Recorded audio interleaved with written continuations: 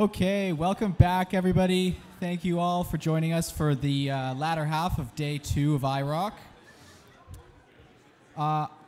Please join me in welcoming our very next panel, the Progressive Indigenous Business Relationships panel. This one is sponsored generously by Mosaic Forest Management. I'd also just like to remind everybody before we get started that we're going to be using Slido once again as our live question and answer tool. So please use the QR code, send in the questions, and our wonderful moderator, Dallas Smith, will be happy to share those questions with our panelists. So without further ado, I will pass it over to Dallas to introduce Gaby Wickstrom, Gary Wilson, and Kevin Jules.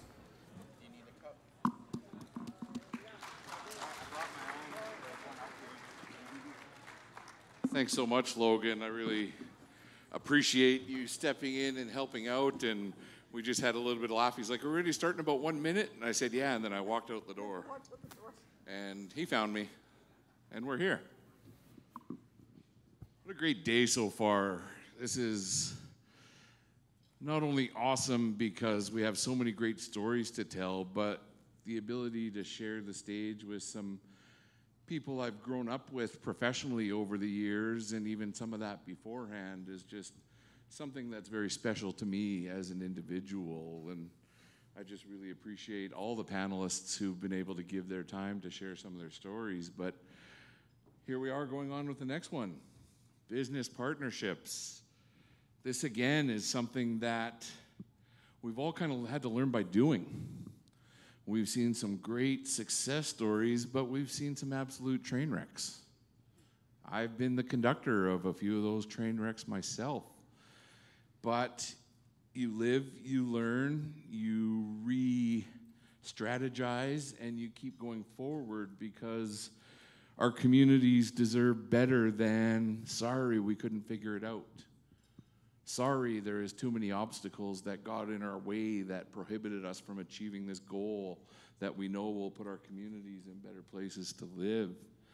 So I want to thank the panelists for being here and maybe give them 2-3 minutes each to give a bit of an intro of who they are, what they're working with, and then we'll get into a nice discussion. And some of you who I've known for a while, I might share a story or an anecdote with, and some of you, yeah, I'm looking at you, Gary. I'm looking at you. But some of us have made it out of the skiff, and we're at the steering wheel now, and I think that's an important journey and evolution that people who come to events like this need to understand, how we've sort of grown that capacity and kind of grown up figuring some of these things out. So without any further ado, I'd like to start with, I think I'm going to go right off script, and I'll start on the far side and go with my dear friend, Gaby Wickstrom. Thank you, Dallas.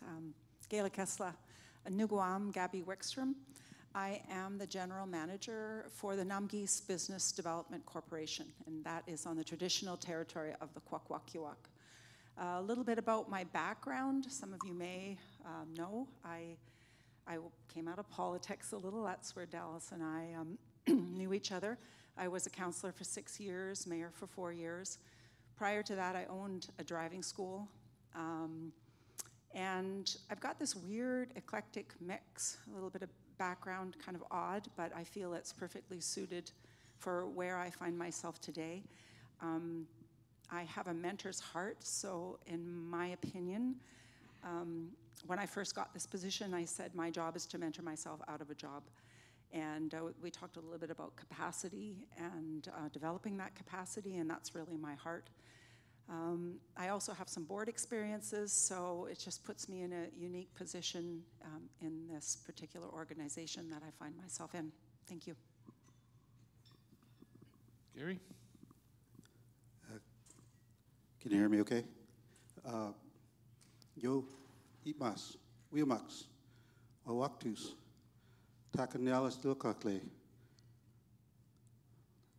My Ganis Laglis Klanugwa, Hastil Klanugwa. I just want to pay homage to our ancestors, our elders, our ladies of high rank, our chiefs, our children, those yet to be born. My traditional name is Ganis Laglis. I'm a citizen from the Haitian Nation community of Bella Bella on the Central Coast. And as you can see from my headshot there, the camera guy did a pretty good job, actually. I look a few years younger there. I'm the CEO and Director of Economic Development for the Teach My Enterprises, which is a wholly owned enterprise of the Tiic First Nation.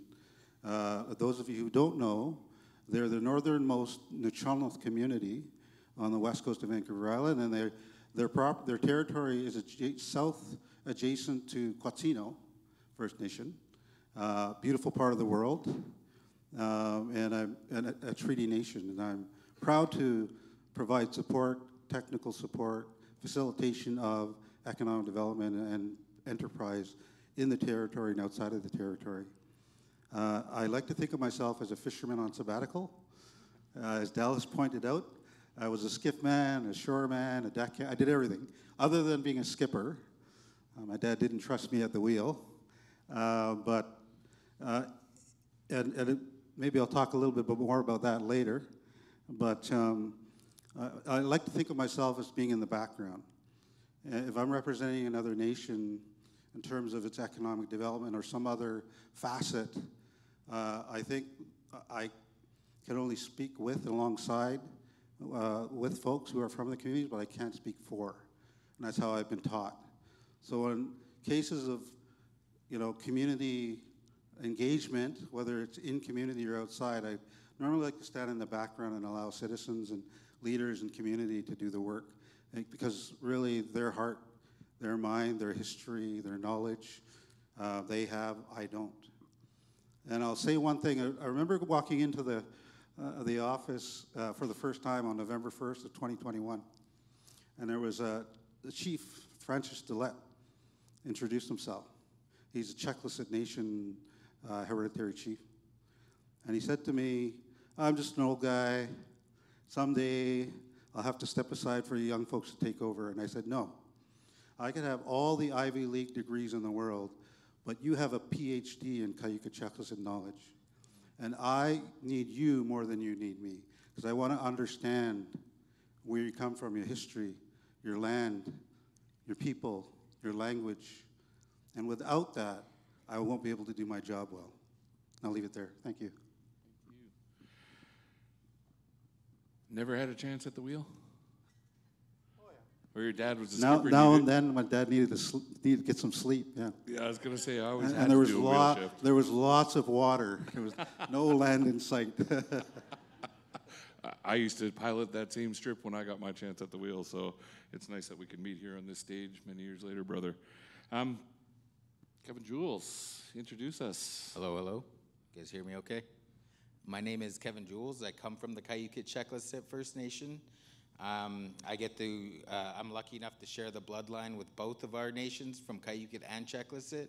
So it's an honor to be here today. And it's just amazing because I started out this process in the political realm. We're a treaty nation, and back in 2011, when our treaty first started, I was nominated for our leadership. And I won. I was surprised. I was a teacher's assistant for kindergarten, and also from grade 1 to grade 12, where we had probably like 40 students within grade 1 to 12. So it was definitely a whole new pair of shoes to put on. But it was my grandmother who talked me into it. My late grandmother, Patricia Nikolai, from the Checklisset First Nations, and it was her that instilled it in me. I didn't see it in me, but it took someone to tell me like that. I have a powerful voice. When I speak, people listen. When I'm up there talking about our nation or speaking for our nation, I hold a lot of heart, and I put a lot of heart into what I say. And she's seen that in me. So to honor her, I said, okay, I'll run. If I win, I win. If I don't, I don't. I didn't do any campaigning. I didn't do anything. And then sure enough, I won. I was like, oh, wow, now what? Okay, now we're a brand new treaty nation. So it was a whole new pair of shoes to put on, and I ran for 3 terms, so I was in there for 12 years. So I had a pretty big impact on our nation, and my main goal was, speaking for our future generations, because, those are the people that, we're going to have to leave all of this behind to. Those are the people that are going to come in and take over. And flourish, and with what we leave behind is what they'll have to work with. So that's something, that's how I went into it, you know, thinking about our future generations, and just being a part of that. And I got to be the vice chief of our nation, so I got to hold the government to government conversations. I got to go to Ottawa, and you know, I had a great mentor in Frank Dragon, who is who an amazing person, plus our CAO, Cynthia Blackstone. She is someone who who really inspired me, because she's someone who is from our nation, who moved away, but came back to our nation when we needed someone the most, and she was that person. And just to see how much our nation has grown since she has been back, how much our office has grown into departments. Now we have fisheries departments, we have education departments, lands and resources departments. A lot of stuff that would have fell on the CAO's shoulders, she was able to delegate, and also bringing in Gary. And so much has grown since he's come into Tiic. Tiic is our group of businesses that we manage for our nation, and Gary started out with 2-3 people within the office, and now there's, I can't even count, 30, almost 30 people now. It seems like every other week I'm seeing a congratulations to Tiic, someone new is starting, or within our office of KCFN, the exact same thing. So it's amazing. So going to hold these government-to-government relationships, and being mentored by Frank Dragon, who's been in the political realm for, wow, he says how old he is, but in political years, whew, he is up there. But it's amazing to learn from, because you know, he taught me that our days of pounding the table were over. You know, those were the days of that my uncle held, that my grandfather held. You know, of getting the government to listen. You had to pound the tables. So now I got the opportunity to be there and speak, but not speak being above the government and not being below the government, but being eye to eye and working together on the problems. Because there was a word being thrown around called reconciliation. So I got to be the guy who went up there and said, it's in all of your mandates. What's reconciliation if you don't have any action behind it? So it's in your mandates, but what are you doing about it? So that was one of my big goals of being there, is to, you know, we want to see some action behind this word. Now we have economic reconciliation, and then there's so many different variations of reconciliation, because you can't just go in there and reconcile and be like, okay, you know, are you good? I'm good. We're good. No, it doesn't work like that. You know, we have to work together. We have to understand, and a lot of it is understanding our past and the things that we had to go through, as my grandparents had to go through, dealing with residential school and being a survivor, and then and me not knowing the stories, or understanding why I didn't know the stories, but then growing up to understand that, you know, generational trauma is a real thing. And seeing that she didn't want me to have to know about that trauma, so that I didn't have to live through that trauma or be a part of that trauma, and that was huge. And I didn't know about it until her last years on this earth, that, you know, the kind of traumas that she went through with residential school, and I took that in as something that, you know, she's one of the strongest women I've ever met in my life. My mother passed away when I was 16, so my grandmother raised me. She raised all of us. I came with 4 other siblings, and yeah, that's a little bit of me. Thank you. You know, I think that's something that needs to be put into perspective, that each of the panelists talked about, was the ruralness of the communities that we come from. I used to go to the big conferences. Now I only go to the part that I speak at, but this is one of the few that I go to all day. Well, except when I get away from Logan. But, you know, people don't comprehend, and I don't want to use the word challenges, but it's not as simple just to put together an economic development program in a rural First Nations community, because you're not drawing from the same investor pool, you're not drawing from the same capacity. You're talking to someone who carries 3 different titles within an office, because that's what the community needs. The community need people who can deliver all these different programs and opportunities, and you find it's the same kind of 4 or 5, half a dozen people. Glad to hear there's more. Each of us are growing more capacities, and I think that's something that gets taken for granted, is just a little bit more of the relationship building that is so important in rural communities, because anytime something has changed in a rural community, it was never usually for the better. Government showed up, they took our children. That wasn't enough, they took our language. And then to come back 30, 40, 50 years later and use us as a reason for being a drain on the society is complete bullshit. And we've seen over the last couple years how various segments of rural communities have just sort of said, you know what, we're tired of waiting for someone to figure it out for us. We're gonna figure some of these things out, and we're gonna bring a game plan forward. And we've seen it up and down Vancouver Island. We've seen it up to your homelands in the Tiic territory. We've seen the Nishkas. We've seen everybody, the Tahltan. We've seen everybody start to take their rightful place. And that's one of the great things, is we're able to sort of show a bit of a roadmap on what it took to get us there. Gaby, you were talking about the driving school. I was having a bit of a joke with Corey. My first job when I worked for our treaty society was I was Bill Wilson's driver, until they realized I didn't have a driver's license. But just how integral, whether you're rural, urban, driving is just something that urban kids take for it granted. You turn 16, you get your learner's permit, you know, you drive your mom or dad crazy, whoever, for that 30 days. Well, now I believe it's a year long. But it's something you do. It's not even a rite of passage, it's just a given. But in First Nations communities, the ability to get proper driver's training and be able to actually operate a vehicle, be insured, has been so limiting. And so to see the work that you guys are doing around the driving school, give me some of your thoughts on just, you know, how important a driver's license is to any employment.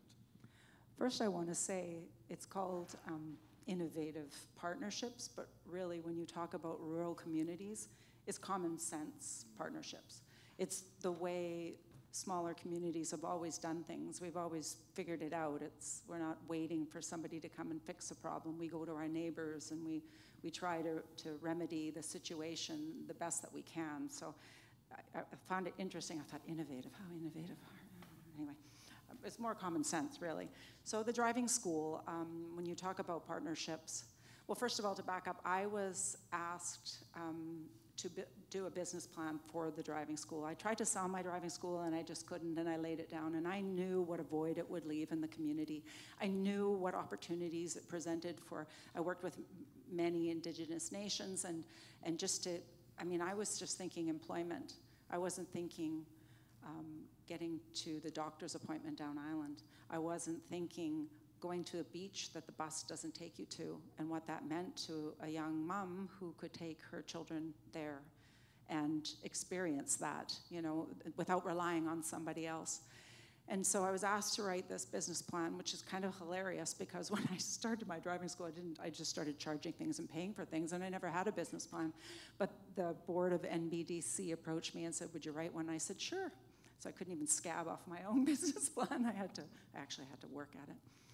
But I did link the nation up with, or the DevCorp up with, a woman, some of you might know her, Lucy Sager.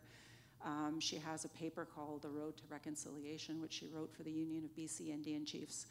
And gosh, that's a whole other story on itself, how we've become friends and how her tireless advocacy for creating opportunities for nations. So anyway, just to back up, she helped apply for funding. We got funding from Pacific Can, we got funding from Ice-T. When you talk about partnerships, we also had corporate sponsorships, Paper Excellence, Mosaic, Western Forest Products, Orca Sand and Gravel, all recognizing how important it was to the region and what opportunities it would open up. Probably the best story about the driving school at this moment right now is we have just hired our last instructor, which will allow us to operate full-time. And Josie was a driving school student of mine, and now she's a driving instructor. So, and that kind of cheers me up because she's so excited, and I see the opportunities.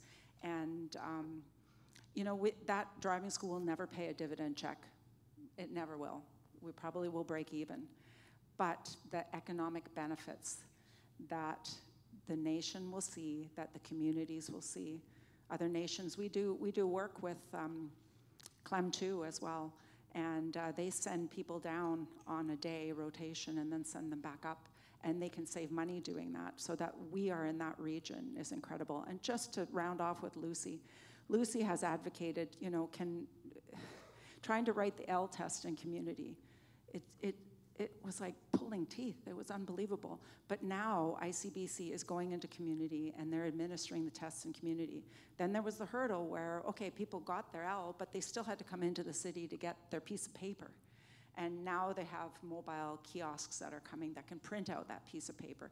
So just one after the other, little barriers, just removing them so that it is easier for Indigenous nations, especially in remote areas, to acquire a license and then to get training and then be able to have a little bit more freedom on the road.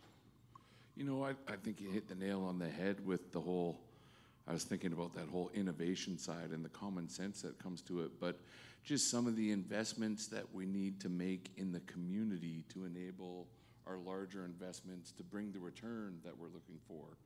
And you know, Gary, you and I have probably known each other 25 years now. I don't want to age us because people think we're young, but... We were in kindergarten when we met. Well, yeah, I think so. I might have been there 2 years, but that's another story altogether. You know, you've been kind of traipsing through the Great Bear Rainforest as I have, and we both played a number of different roles. I mean, what is some of the things you've learned both from your time within your community? I know you spent some time in Coastal First Nations office. I know you spent some time with CIBC during part of your career. What are some of the things that have helped prepare you to bring some of that knowledge to a rural community, but also help empower them, like you said about the leader who came to you and said, I'm going to get out of your way. You know, what are some of the lessons you've learned kind of along that path that have, you know, put you in a position to really help guide as opposed to drag, I guess? Yeah, I mean, obviously, I'd rather be fishing, to be honest with you. I'd rather be on a sailing boat still. But the cards, you know, my uncle and my aunt, my great uncle and aunt, last my Uncle Vivian, and asked me to go out fishing with him. I was working at a marine store in Ladner. Our daughter was very young, and he asked me if I could, you know, come out and fish with him. So I said, sure. After that, it was like, now what? Right? I have a young child. And I had a friend of mine. I was going to Kwantlen College University at that time. And he worked at a bank. See, he worked at RBC, and he said, there's an opportunity there to learn, understand that industry. Now, I'm a reform banker. Actually, Cynthia Blackstone, that my friend here mentioned, is also a reform banker. And it's funny, I'm between two reform politicians. Nevertheless, so lessons learned for me was really navigating the financial industry, not-for-profit. I'm also in the not-for-profit housing industry as part of my volunteer work. But what I noticed in my travels was key to success for a lot of those organizations other than the bank. That's why I left the bank, because they're going to do okay without me. Particularly around not-for-profit and First Nations, Indigenous-led organizations what's key is partnerships, mission-aligned partners. Partners that understand, respect, and acknowledge and appreciate a vision and a mission of what it is you're trying to accomplish. And what our role in leaders and technicians and whatever role we play in community is about really articulating clearly what the nation vision is, the seventh generation principle that we're here for, and Len Apedale, our general manager for forestry, non-Indigenous, says, yeah, companies will come and go 30 years, 50 years, but Indigenous peoples will be here long before and will be here long after you're gone. The cycles of business, the politicians, all of those folks who come and go into our lives, the nations will always be there, but what we say to partners is that certainty for us is certainty for you. You know, the transition of your business as you evolve, you know, your business can last as long as a relationship, a good relationship, quality relationship with the nations you do business with. And so, yeah, there's certainly an opportunity, I think, around reconciliation, economic reconciliation, is to really get to understand, have a lot of patient capital, because trust is an issue, as you may or may not know, because they've been duped so many times by so many snake oil salesmen. When you come in the room, it's about a relationship. It's about getting to know the people, about understanding who they are, about understanding their history and their culture, and being able to accept the fact that it's going to take some time. You heard Dallas talk about the acquisition that they just had, took how many premiers and deputy ministers and on, and that's how long it took. So that's really where we're at. You know, we've been, and so in my role as a CEO and Director of Economic Development for a nation that I'm not from, I'm a guest, right? I'm a guest in their territory. I have a lot of respect for those people, the nation leadership, the hereditary system, the legislative and executive system that they've established, you know, the structures that they've developed. And I had to understand them, get to know them, ask Kevin a lot of questions, you know, just ask questions, get to understand, don't assume, you know, making sure that whatever it is they are trying to achieve, that you're aligned with that. And that's what I tried to do, try to understand when I showed up on November 1st of 2021, almost post-COVID, right? I was just getting out of that time. Really, I was looking at their ECDEV plan. I helped them support the finalization of their ECDEV plan. But going through that process helped me understand what direction they want to go. Really important to get to know that. And it's not a transaction, it's a relationship. The transaction will happen. Be patient on that. Right now we're negotiating a 10-year acquisition similar to what Nanwakolas had done. Not quite the size and scale, but for the nation it's significant. You know, we had a forestry operation with small tenures that revolved every 5 years. Didn't generate a lot of revenue on a consistent basis, but when it did, it was helpful. And Len Apedale would come in the office every now and then. But after this transaction, we're going to be able to function year-round. And a lot of the monies and revenues that normally went to Interfor's shareholders, and whether it's in Chicago, Toronto, New York, is now going to be coming back to the community. It's a legacy opportunity for the nation, in perpetuity for generations, as long as they welcome that kind of business in their territory. And so the monies that they make will be derived, you'll see language. We talked about restoration, revitalization earlier, culture. All of those monies will be reinvested. And this is what we were saying to those folks in the boardrooms, the CEO and their VPs, when we met with them for the first time. You don't understand the importance of this transaction. It's not just a business transaction for this nation, right? It's survival, it's thriving, going from managing poverty to managing prosperity. This is the direction the nation's going. So that's the role I play, and I'm honored to work beside Kevin and his fellow citizens at the nation, because it's going to change lives, as Kevin pointed out, for his son, his grandson, his grandchildren. Those future generations are going to look back at this day when we acquire that tenure. It's not just a business transaction. It's going to transform the nation. They can be sovereign once again. Thank you. Oh, that's you know, where this whole concept needs to go is around getting away from the transaction. I've been doing this long enough where somebody would sit down beside me and say, hey, we're doing this in this area, not even acknowledge that it's in our territory, but what do you think about that? And I'd be like, well, I don't know. Well, let me take you to a hockey game, and then I'll ask you what you think about that. And it was always about achieving one goal at a time. And I think that's what First Nations have brought to this discussion. And some companies are getting it sooner than others. I know Western has gotten there. We've had to work together to get there, and we're setting a benchmark for other industry giants to follow. I sat in the Great Bear Rainforest and watched, you know, this whole fight over our lands and resources, and then I watched forest companies get compensated and reinvest all that money in North Carolina and Washington State and other places, while we had to live with the impacts of those decisions. So, you know, Kevin, as you've played a political role to help get your nation a treaty nation and move those things forward, what's something you see as you sort of, you know, matured's not the word, but as you've grown into, you know, beyond being a politician and trying to make these things work because that's what your community needs. Just some insight on why you're doing what you're doing and making that change from, like you said, you know, we had people behind us who pounded tables really well, but once you get people's attention, you have to have a clear message for them. And that's where leaders like yourself will come in. So just some of your thoughts on that. No, I'm okay, thank you. No, I'm just kidding. You know. I've never thought about what do I do if someone did that. I'd just talk longer, but that's okay.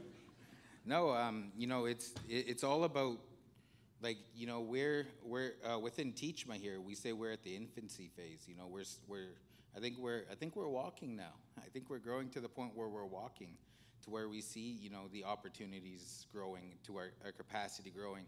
And you know, it's like within me, it was about our nations and our group of businesses. You know, it wasn't, you know, making a profit is amazing. You know, it's always good to see a profit. But, you know, like what Gaby alluded to with, you know, sometimes it's a break-even process.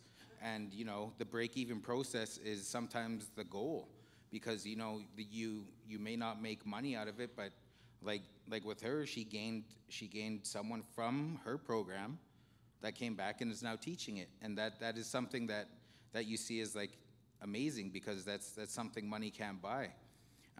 So coming into this, we have our group of businesses.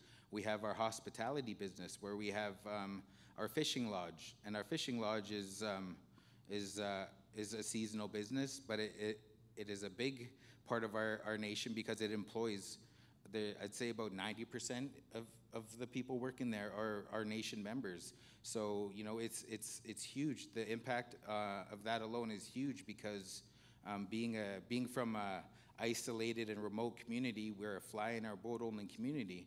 So you gotta, I'll give you a brief on where we're from. You know, where we have to take a 45-minute boat ride in order to leave. 45-minute boat ride, hour and a half in the car and on a gravel road, then another hour and a half on the highway, and you're only halfway there. You grocery shop, then you got to do it all in reverse. So, you know, it's things like that, you know, we had a driver's license program within our community, and you see the impacts it created within the people who have never had a driver's license now have this freedom of, oh, I can go out now and I can go out and shop. And then there's people that we had where, you know, we have problems with our infrastructure right now, where we can't build. We can't add more housing. We can't, you know, we can't even add, we can't add anything. But that didn't stop our nation from wanting to do something. So what we created a program, a carpentry program for our nation members. And now they were involved in working with the businesses and being the lead carpenters on, you know, renovating and bringing our houses up to code, because as you know, First Nations housing is terrible, it's bad. So, and for them to be a part of that solution was just amazing, because now they get to say that, you know, I helped with that house, and 50 years down the line, when that house is still standing there, their grandchildren can be like, yeah, my grandfather built this house, you know. And we have our business within the businesses within the West Coast Expeditions, who's the kayaking outfit that has been working in our nation for the past 20 plus years, probably 25 years, and it went through about 3 owners, but they've always been, the one thing that they knew is that, you know, the local community is who they need to have a relationship with, and they kept that relationship with us. They kept it to the point now where about 3 years ago we bought that outfit. We took it over, and now we have it, and we have one of our members managing it and being a big, you know, she was actually 1/3 owner of it, but and then she came back in another form of taking over and being a part of that business. And now it's just great to see someone from our community coming in and making a huge impact on this. And Yeah, it's from, yeah, I think I'm rambling now, but go ahead, my man. No, I think you're spitting some knowledge that we all need to hear, because as we build innovative businesses and opportunities, they're not because we're worried about a stock price. They're not because we're worried about a return on investment initially up front. This is about investing in our own infrastructure, because we're in remote communities where it's very challenging. And so I know one of the reasons why our chiefs task Nanwakolas with building own source revenue is because we can't wait for government to give it to us. And as they give it to us, there's always a price tag with it. So a lot of us have started to learn to be more entrepreneurial about this, and going to government and saying, okay, we're going to bring our own, say it's a $12 million housing project. We're going to bring $3 million of our own dollars here. So at least match that $3 million. Then we can work with other investors to make those kinds of things happen, because we understand the opportunity for infrastructure based on the businesses at hand in our communities.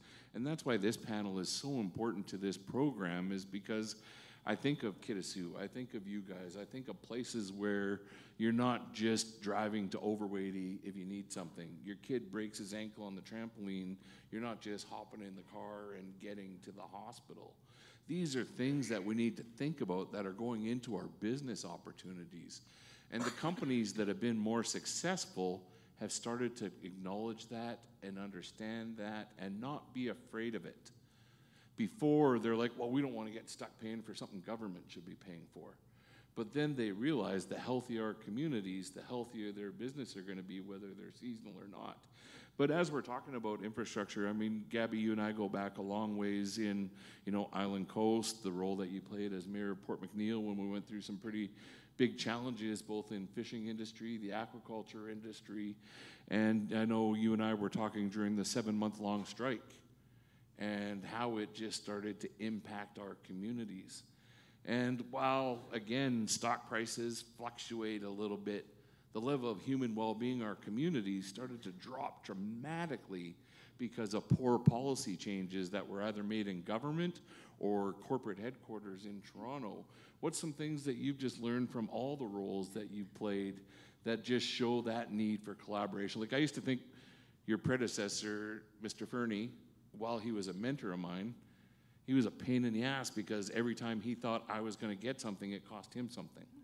And what, just from your, from your experience, what have you seen over the last couple of years that have brought this discussion in the right direction?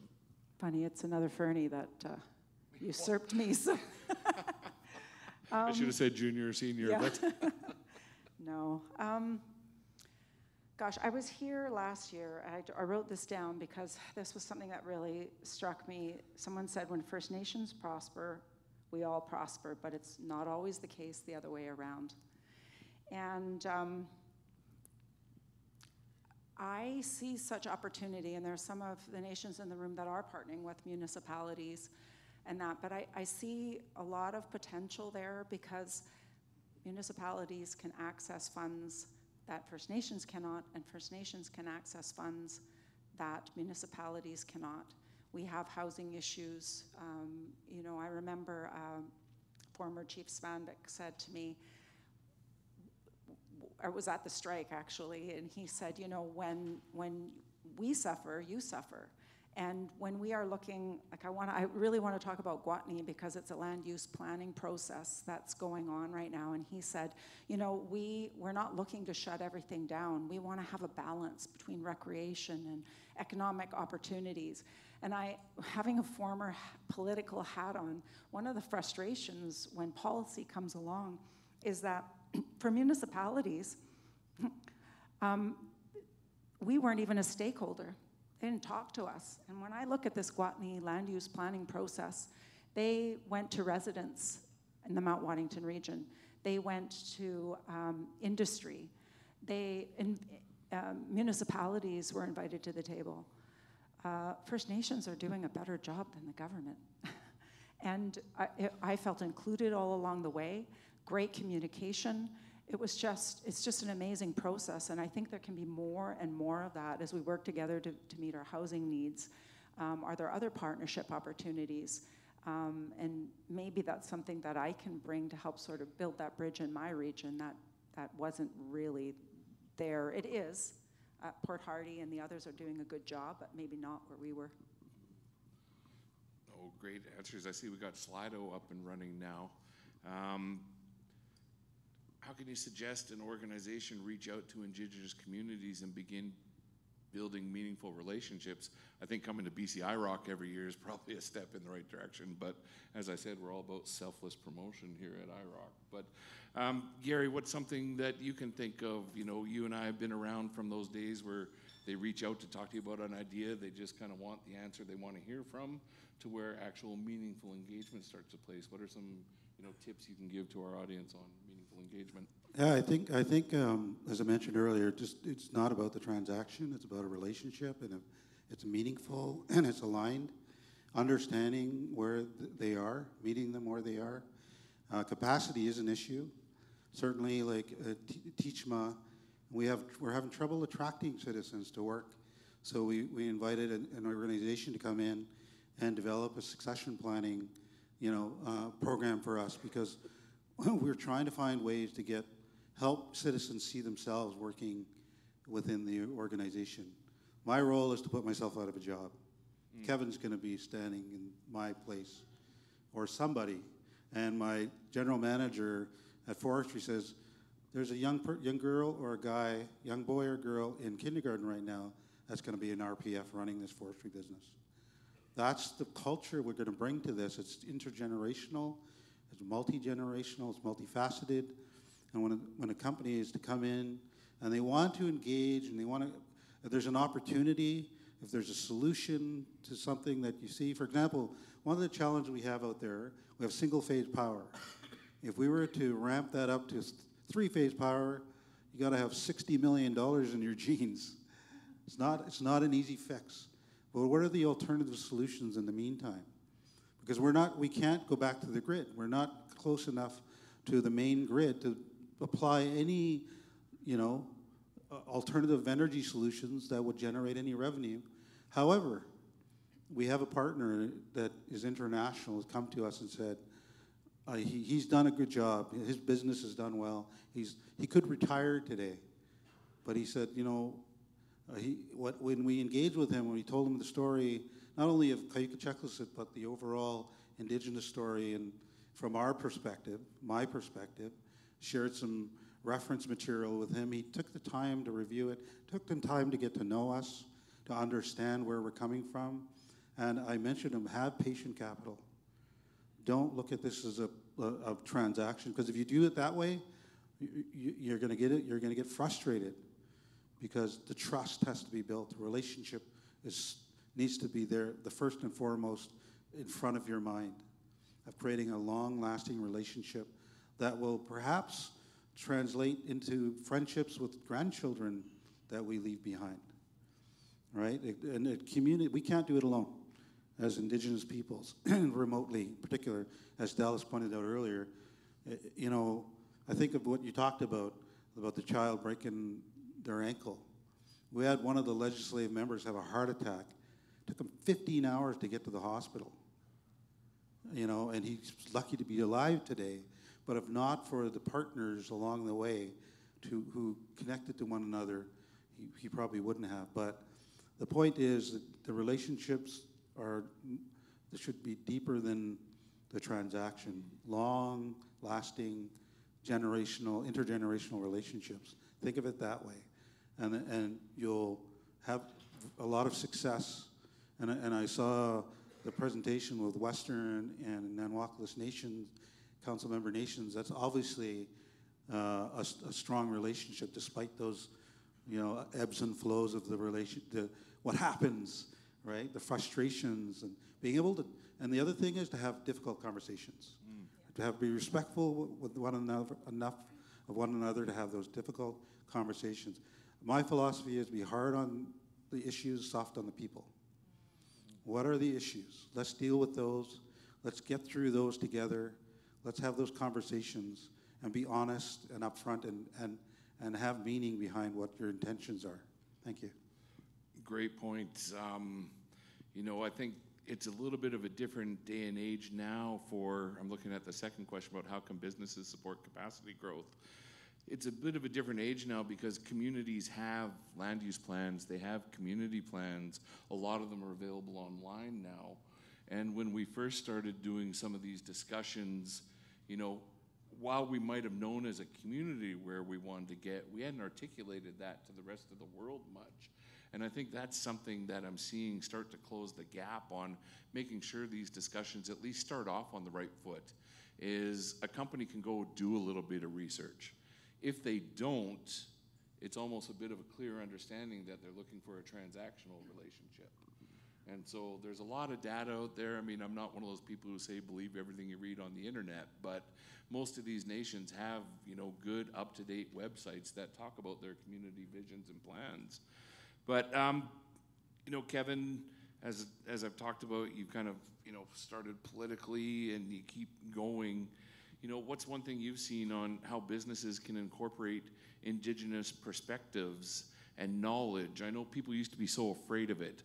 I would have an engineer, someone come in and say, wow, we did this plan and this is the only way we can do it. And I'll use aquaculture as an example. Most of the siting of the first few aquaculture farms were so piss poorly done because we hadn't had that engagement where we said, wow, this makes sense because it has better water flow, or this makes sense because it's away from a certain beach that's important to us. But what have you seen, taking the knowledge that you've gained from your elders and the people around you, that you've been able to help the business world understand a little bit? Or the world outside of your community. I don't mean the business world, but the world outside your community.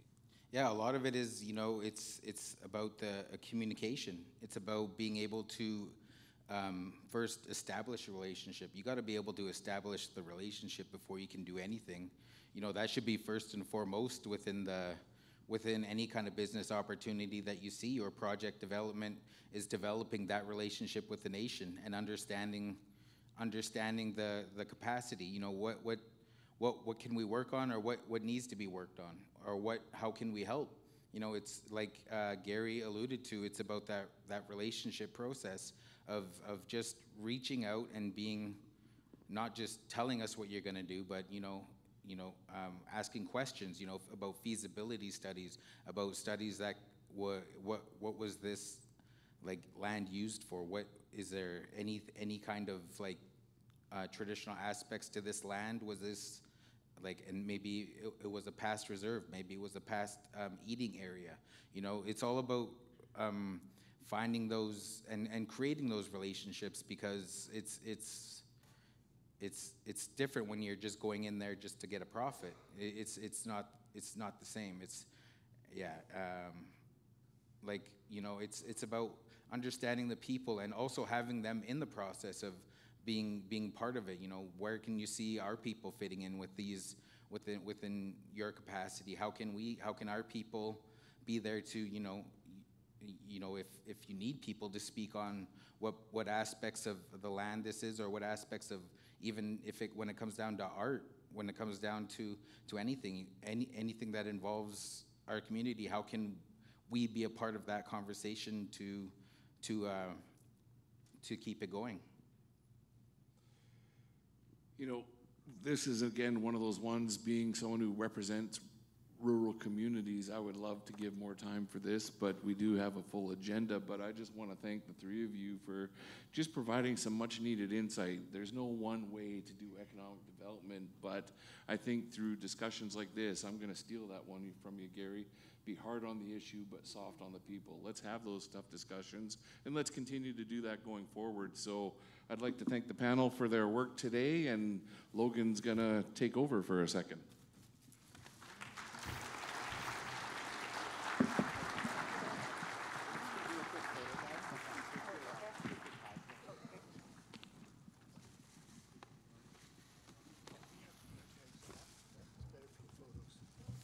Okay, while these guys take a quick photo, we're going to jump into a 30-minute networking break now, so we encourage you all to head out into the trade show, and thank you very much to our networking break sponsor, Fortis BC, for making that possible. Thank you all so much for sticking around this afternoon. Just a final reminder, please visit the Fur Canada silent auction. All of those proceeds are going to Fur Canada's education program and the Native Women's Association of Canada. Thank you so much, everybody.